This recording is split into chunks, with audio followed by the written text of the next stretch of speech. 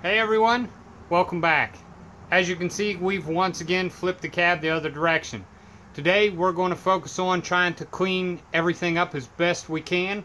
We're not going crazy and getting down to absolute bare metal. We're just trying to get the heavy rust off with some wire brushes, wire wheels, and then we're going to spray some acid on there to help kind of neutralize some things before we go and seam seal and eventually undercoat the underside of it with whatever. So let's get started.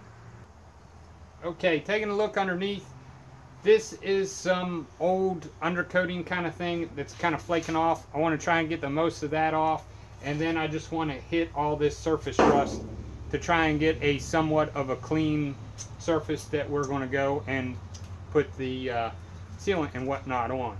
I got a little bit of help from my oldest mechanic here today. He's been locked out of the garage because we've been doing a lot of welding. He's been very anxious to help again, so he's going to help me get this stripped down. So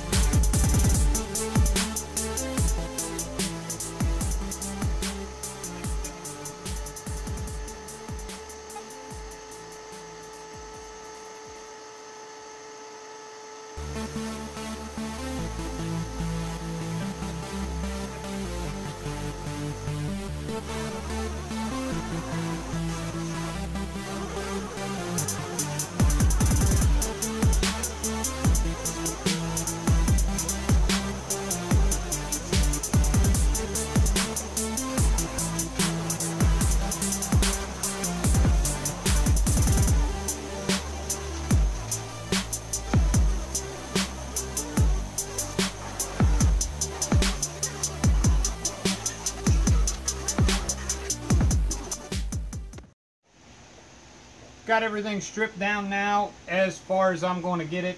My main concern was get the flaky stuff off, get whatever this undercoating was. Some of that flakes right off.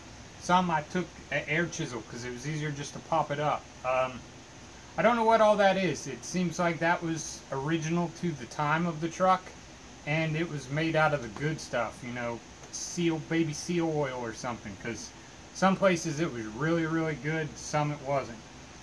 If you guys know of a good way to get that off, let me know, because it's inside the doors too. I like a little easier way than taking an air chisel to it. But either way, everything's pretty well cleaned up as much as I'm going to do. Like I said, there's more I could get off, but I'm not going to get it all, so I'm not going to kill myself to do that. But it's cleaned up good enough that I think now we'll go and hit it with some acid. Two things I did use on that was a wire wheel and then this composite wheel.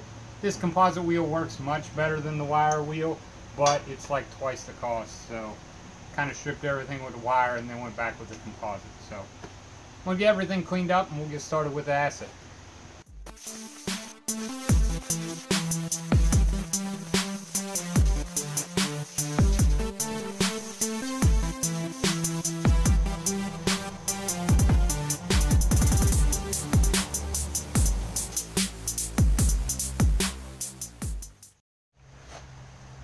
Based on the feedback I got from last video, we are going to go with pour 15. With reading on pour 15, one of the big things was the prep. Even though it's designed to really kind of go over everything and be a good rust preventative and everything, it did still say to do the normal things, cleaning it up. One of them is treating the metal with their metal prep. All their metal prep is just a fancy name for phosphoric acid. At least that's what I could tell from it, which I already happen to have some. Mine's just under a different label. So that's what we're going to use first. Pretty much we're just going to spray it on, let it set. I'm not a scientist, but my understanding is it neutralizes the rust that's happening and kind of changes the metal to give it a zinc coating that keeps it from continuing on. So that's really about as much as I can tell you. I'm sure there's a lot of people out there watching that can tell us more. So let's get spraying it on there. One other thing, this will definitely eat a hole in the concrete of your garage. So plastic, that's the advice I have, or else it puts nice dimples in your floor.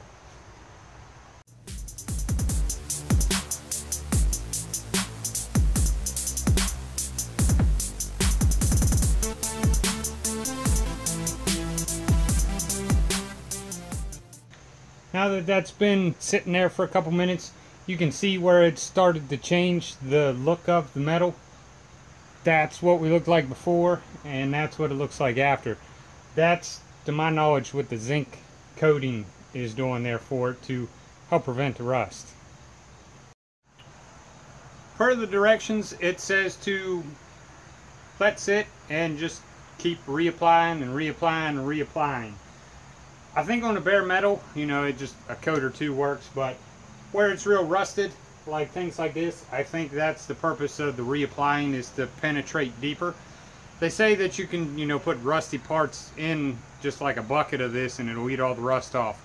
I've never had any luck with that. Maybe I'm not patient enough or I didn't have it cleaned up enough, but either way, I'm just going to spray this down a couple more times. I don't think you need to sit here and watch me squirt a spray bottle. You guys get the gist of it.